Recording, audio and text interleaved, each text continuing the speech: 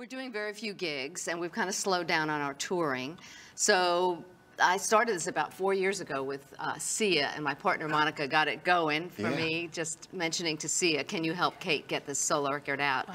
And I think I finally just gave myself permission to just do it, you know, get it out there and go for it. You mentioned Sia. What was she like to work with? And what does she look like, actually? What's underneath that wig? She's beautiful. She's blonde and beautiful and funny and always laughing. Her laugh just kind of rings in your head. And she's very sweet, and she loves dogs, and she'd like to be just curled up, you know, rather than be on stage. She'd rather be curled up in her bed, you know, with her dogs and her husband writing a fabulous hit song. But, you know, she's not really shy, but I think it's a really great thing that she's done with the wigs, because the B-52s, when we wore wigs back in the day, we wore lots of different wigs. We had names for them. We had Stairway to Heaven and the Beaver Tail, and Cindy had one that was a bird cage.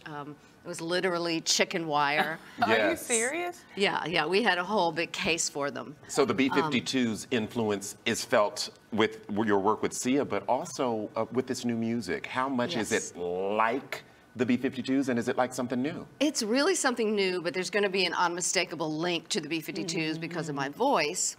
But we didn't set out with any agenda like it has to, you know, not sound like the B-52s or it should sound like the B-52s, because Sia and I wrote with these different writing partners that she's worked with before, Dallas Austin and Chris Braid and Nick Valenci from The Strokes and Tim Anderson. So we just went and worked with these different people, and it was just like magic, you know. It was a different experience every time. With each person, a different song sort of came about with a different kind of feel. What did they make of working with you? Did they walk in the room and was it completely, we are not worthy, reference all around? Like we are today.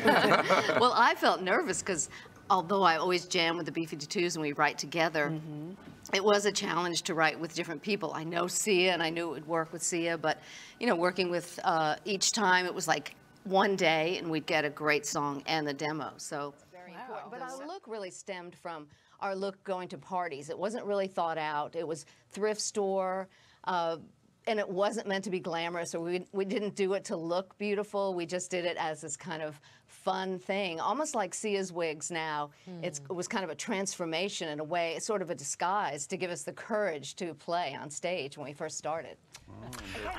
It seems you waited a long time to do this. I didn't even wait. I just didn't do it. I mean, I tried some various ways to do it. I wrote songs. I'm a pretty prolific songwriter, but I just never really gave myself permission to just get it done. And Monica was very, very instrumental in helping me finish it or get it out to the world and really do it.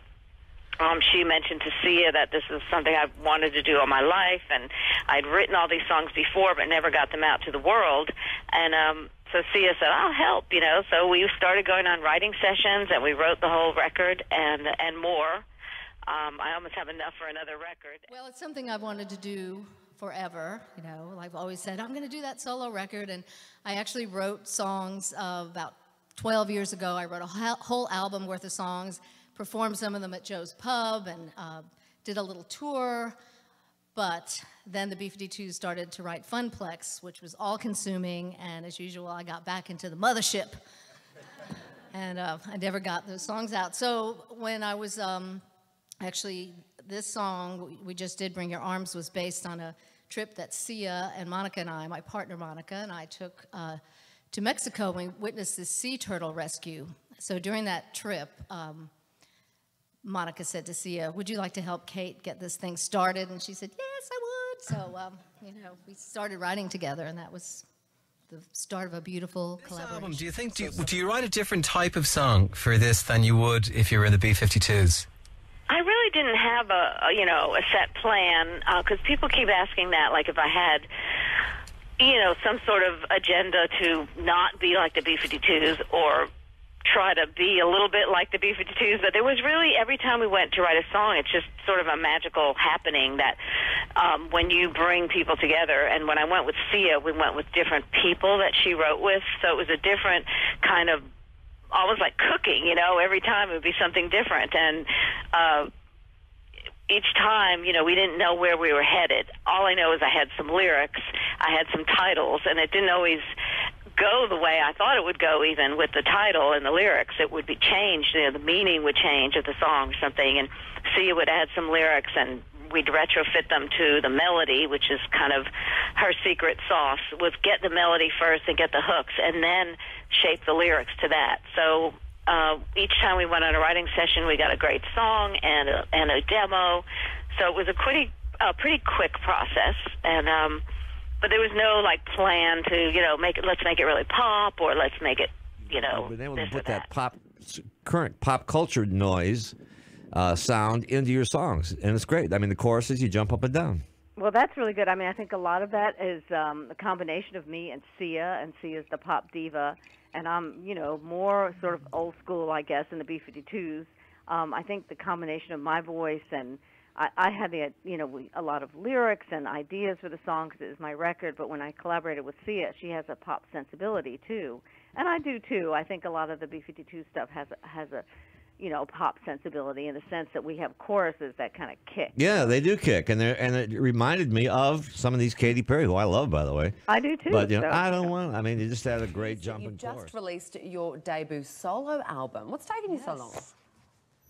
Well, I finally gave myself permission to do it. I'm a pretty prolific songwriter, and I've written songs for many years, but I needed some way to just get it out. And sort of the fire in my rocket ship was my partner, Monica, asked our friend Sia to help me get this project off the ground. So she said, yes, I'd love to help Kate. So we started writing sessions in LA, and we started going to different writers that she'd worked with before and collaborating. And each time we did it, we got a great song and a great demo, and it was a joy to work with Sia because she laughs, you know, we just laugh and have fun and collaborate, which is, we call her Sweet Genius because she just is an amazing person. Yeah, Sia is obviously very, very quirky as well. How did you two come to meet? We met through the band Betty, our friends, mutual friends, and we just met her. I didn't know who she was at all, and in this birthday party, we were all required to sing a song to the birthday girl, so she got up and sang, and I was like, whoa, who is this person, you know? But we became friends before I knew that Sia was Sia. So, you know, it had a good basis for our friendship, and she is really like someone that you hear her laugh in your head, you know. All aspects of my voice, and also just the lyrics are just so much fun to write lyrics and melodies. One of those lyrics, and you were saying that Sia would write a melody first and then fit lyrics to it, which is a good secret, which I'm going to be taking note of. Well, we'd write together. I mean, we'd write the melodies together, so it was a sort of jamming process. But one of them, which I loved as well, Bring Your Arms, that's an unusual enough subject matter, isn't it? That is one that Sia wrote 3 songs by herself and other co-writers, but I wasn't involved in 3 of the songs because when she was going to help me write, she was already writing her own, you know, starting to write for her own record. So she just called and said, oh, I've, you know, written a song for you. I didn't mean to, you know, she was just writing, and then all of a sudden she said, I realized this song is for you. It's like perfect. And it was something like she really channeled my spirit there with writing that.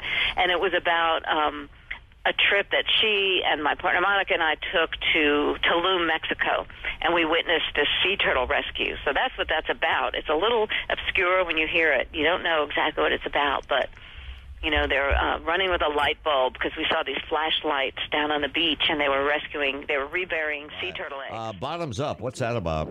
Well, that is a song about addiction, and I had those lyrics, and Sia, you know, it's no secret that she's, you know, recovered, and she's, you know, been through a lot of hell, you know, with addiction, and so that's a theme of hers, you know, 1, 2, 3, drink, 1, 2, 3, drink.